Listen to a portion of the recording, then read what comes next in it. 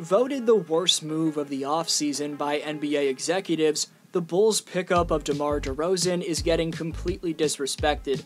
Despite not being a traditionally modern three-point shooting guard, DeMar's been one of the most efficient offensive players over the last 2 seasons in San Antonio.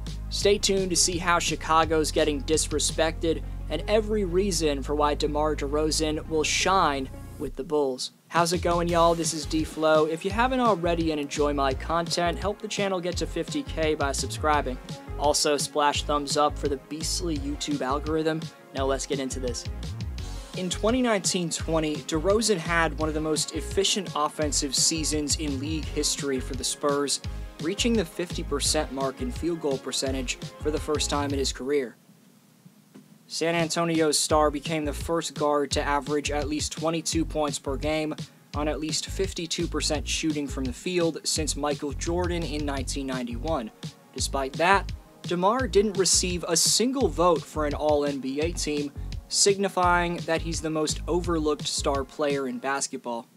Heading into the offseason, DeMar, who was one of only 7 players to average at least 21 points and 6 dimes, with a true shooting percentage above 59%, was getting treated like any other role player would in the rumor mill. There was talk about DeRozan taking a veteran minimum type pay cut, and implications that he'd be best suited to come off the bench. The poor judgment went way too far, even if it wasn't for no reason. The modern NBA has been dominated by efficient three-point shooters, an area where DeRozan's well-known reluctance to take part in has hurt his reputation. DeRozan made just 19 of his 74 deep-range shots last year. He's never made over 34% of them in a season, and has finished just below 30% 9 times. An absence of three-point shooting is the main reason DeMar DeRozan's known as a player who has a vintage playing style. DeRozan put up an efficient 21.6 points per game this past season in San Antonio. However, his career 28% three-point shot is considered to be an impairment to his team as he hinders their indispensable floor spacing. The issue with that opinion is that it's false. When you dig a little deeper, the San Antonio Spurs as a team shot 35.5% from three-point range when DeRozan was on the court. And when DeRozan wasn't on the court, the Spurs shot 34.4%. When DeRozan was on the court, the Spurs' offensive efficiency ranked 11th in the NBA. When the 2-time All-NBA player was off the court, their offense ranked down at 28th. That stat alone should have gotten DeMar and the Bulls widespread praise from the media, or at the very least, no disrespect. Unfortunately, that wasn't the case.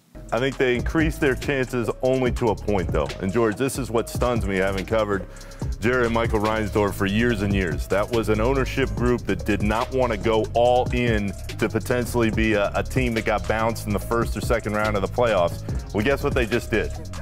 They went completely all in on a team that at its highest ceiling maybe gets to the second round of the postseason. So I'm still surprised. I know Karnisovas and Eversley are trying to do their own thing in that front office, and I know fans are excited. But when I look at that team in comparison to the rest of the East, I just don't think they improved that much where you can start looking at them going, oh, okay, I see them having a legitimate chance to get up to the top of the Eastern Conference. Look, my guy Nick has covered the Bulls for a long time, and he nailed it on the head. The Bulls have gone all in on 2 sub-all-star 30-year-old guys in Nick Vucevic and DeMar DeRozan to try to keep a guy in Zach LaVine who has never been on a winning team and now is going to be a free agent in a year and could leave. And I think there's a real chance the Bulls don't even make the play-in tournament. You know, when you talk about this depth in the Eastern Conference, I think they could finish 11th or 12th very easily. They're going to have a terrible defense, and you look at the way this team is built, like, yes, those guys are durable, but I do not see them having any kind of high ceiling. And now they can't trade a draft pick until what, 2030, 2040?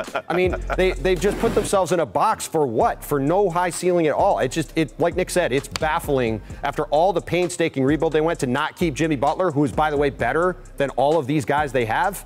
It's just really strange what the Bulls have set themselves up with here. In addition to those clips, as I mentioned in the intro, executives voted DeRozan to Chicago as the worst free agency acquisition this summer. So all around, the disrespect has been real. The main reason I think DeRozan to Chicago will work out is because Deebo will have the most talent he's ever had next to him throughout his entire career. We all expected DeMar to become a second option to LaMarcus Aldridge in San Antonio, but with the big man's decline, DeRozan had to carry the Spurs' scoring load. After all those years in Toronto when he was the go-to scorer, and the past 3 in San Antonio, going to Chicago finally allows us to see DeRozan as a second and on some nights a third or fourth scoring option. The pick-and-roll tandem of Zach LaVine and Nikola Vucevic forces defenders to lock in on that two-man game. Defenders also have to check the second-year forward Patty Williams, who dominated as the main option during Summer League. Considering the Bulls have a ton of efficient spot-up three-point shooters, picking up an underrated passer and supreme mid-range bucket in DeRozan works out. On catch-and-shoot threes, LaVine took 2.5 per game in 2021 and made 49% of them. Vucevic took 6 spot-up triples per night and drained 40% of them. Lonzo did the exact same thing as Vooch. Here's another reason for why this was a great pickup, in my opinion. Defensive sets get torn apart when a player or team either chase a shooter, leave a big man open at the rim, among many other mistakes.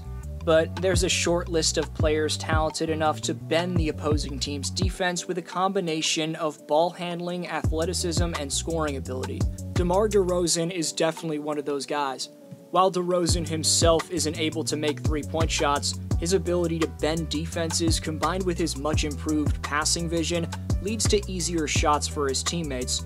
If you were to surround DeRozan with players that were incapable of hitting shots, he can't make them score. But when surrounded by capable shooters, DeRozan is able to put those shooters in excellent positions to succeed, and the Bulls certainly have the shooters needed. So, with his generationally great mid-range shooting in addition to that, over the next 4 years, I feel the Bulls have a real shot at becoming championship contenders, and as we saw with the Suns and Bucks this year, anything can happen. Zach LaVine finally has a legit second option next to him. DeMar's got the least amount of pressure on him that he's ever had, so that's why I think despite a lack of elite defense, this Bulls team can outscore anyone and play at an insane pace that'll make a lot of teams give up. But are the Bulls disrespected in your opinion? Let me know in the comments section. Follow me on Instagram at DFlowHoops for dope hoops content on the go.